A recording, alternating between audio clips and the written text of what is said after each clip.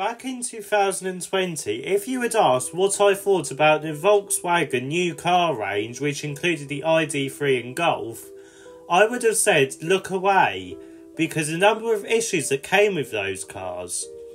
Well, 4 years later, and things seem to be changing for the brand, and this is the first car that brings the changes.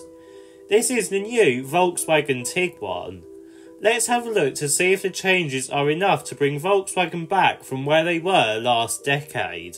Hello everyone, welcome to Everything Cars and More. This is the #1 place to be for car news and reviews. Sit back, buckle up, let's go.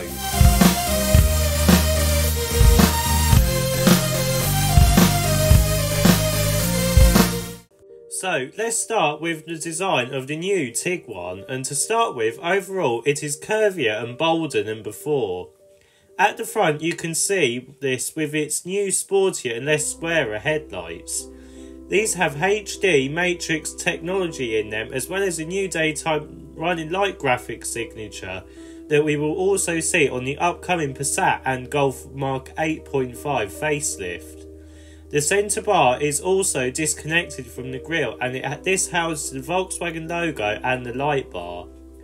The main grille has moved lower down and has this unique shape which makes it look like the car is smiling on the base models. On the R-Line models, the grille and side vents are connected, making it look like it has a big wide grille, which makes this car look quite sporty. Let's go back to the base model now, as this will be the most popular. The side vents are next to the main grille, and lower down we get a decent sized but discreet central air vent. It is also nice to see that the Tiguan still has a bit of chrome when some manufacturers are moving away from using it. Moving around to the side, and like I was saying, we have a less boxy design. We have some curvy creases just above the rear wheels, and we also have some creases between the wheels, but apart from that we get a minimalistic design. It does look sportier too, being less boxy. Wheel designs are also interesting, giving this aerodynamic effect to make it look like they could belong on an electric car. Wheel sizes range from 17 to all the way to the 20 inches. These wheels are 19 inches, which are perfect for this type of car now. Moving around to the back, we get a new design language that we haven't seen on an internal combustion engine car from Volkswagen before. We get this black bar, and this houses your 3D tail lights with light bar and logo. On the lower spec models though, this black bar is actually a red bar like what you will find on the Touareg, and to me this isn't as good as in my opinion, but if you opt for the £1,820 light package you can have this black bar. You also get the Tiguan lettering lower down, as well as the number plate on the blue. And you also get this plain but simple lower bumper design. We also get a decent spoiler up top too. Overall then, the design is more modern, which I do like, and it is interesting to look at. Let's have a look at what engine and gearbox options you can have with the new Volkswagen Tiguan. So for engine options you can either have petrol or diesel. Both fuel types can only be had with a 7-speed DSG gearbox. This means the manual in the Tiguan is no longer available. Let's have a look at the petrol engines first. All petrol engines have mild hybrid technology. This means they can manoeuvre at lower speeds in electric mode without having to use the main internal combustion engine.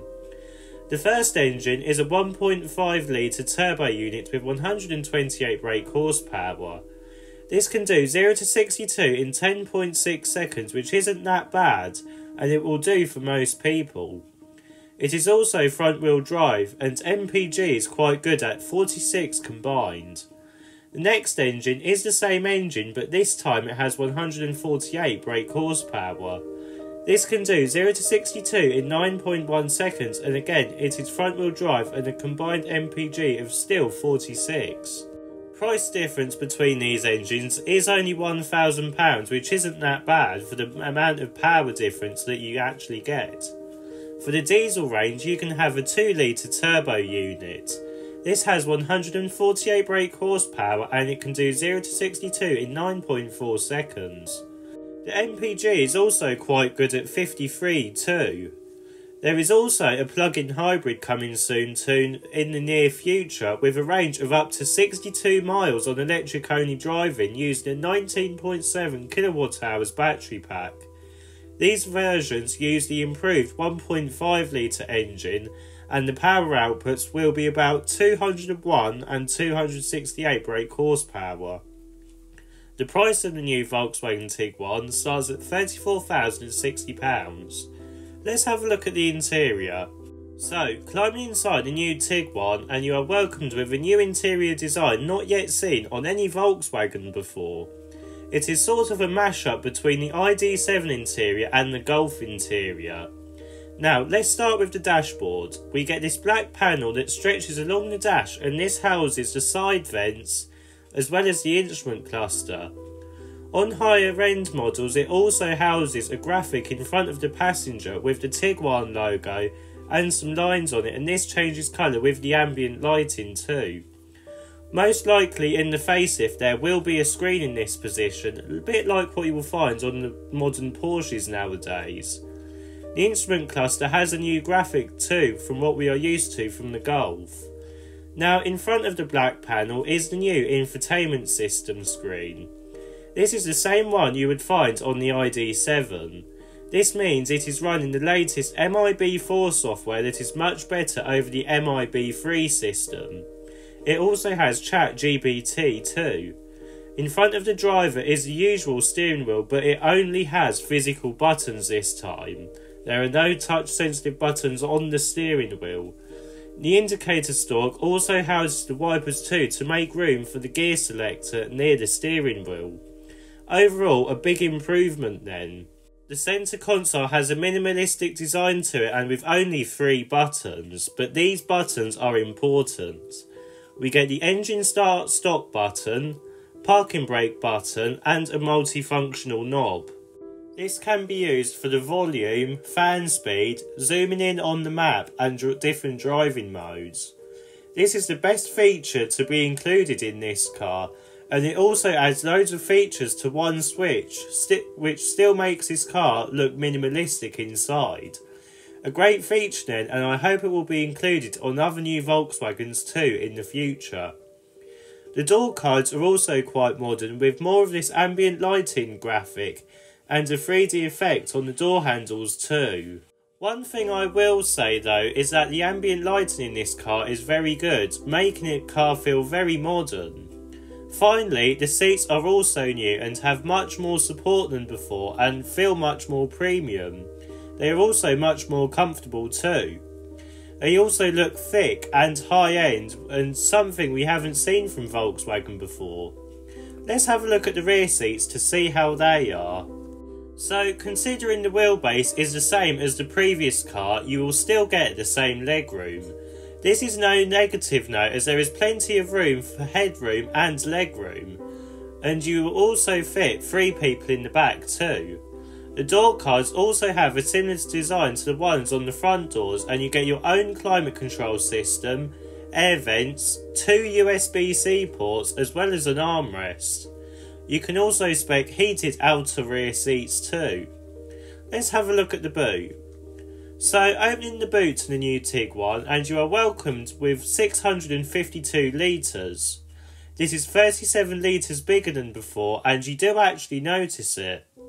The boot's opening is also a good shape too, so you can get boxy items in very easily. The size on the plug-in hybrid model will be less as the underfloor storage will be used up for the batteries, but we don't know the exact size just yet. So, what do I think of the new Volkswagen Tiguan then? Well, it looks much better than before and it has corrected the wrongs from the previous generation of Volkswagens. The interior is also more premium than before and it is even more practical too. Is it worthy of a contender over the Kia Sportage, the best family SUV in my eyes? The engine range is also good and the plug-in hybrid engines are worth considering with the electric-only range. The only thing that lets this car down though is the options list. For example, if you want a tyre pressure monitoring system, you must spec it as a £200 option. Now this may change in the future, But it's just simple things like that that should be included as standard for the price of car. A bit like heated seats, as they should be standard now on this price of car. Overall though, it is a good car, and if you want me to review this against the Kia Sportage, then let me know in the comments section below.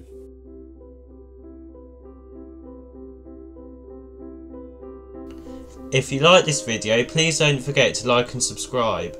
See you in the next video.